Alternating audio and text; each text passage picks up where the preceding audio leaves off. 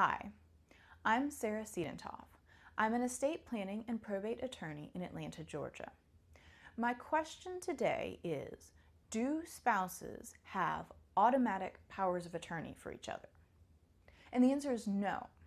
If you're going to do something that requires a power of attorney, you will actually need to have one signed by your spouse. This sometimes comes into play when one spouse is being discharged from the hospital and the other one is trying to get things set up, maybe to move into an assisted living facility, and suddenly realizes that the first spouse is not in a position to be signing documents, but the second spouse doesn't have the authority to sign those documents. And this can sort of be a catch-22 and rush to the attorney's office situation.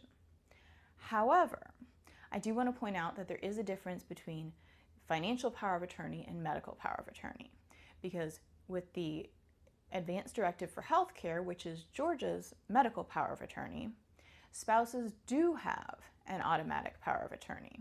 If you're married and you haven't filled one of those out, your spouse will still be able to speak on your behalf. So, no financial power of attorney unless one has actually been signed, but there is ability to speak medically. If you've got any other questions about this, please let me know. Thanks.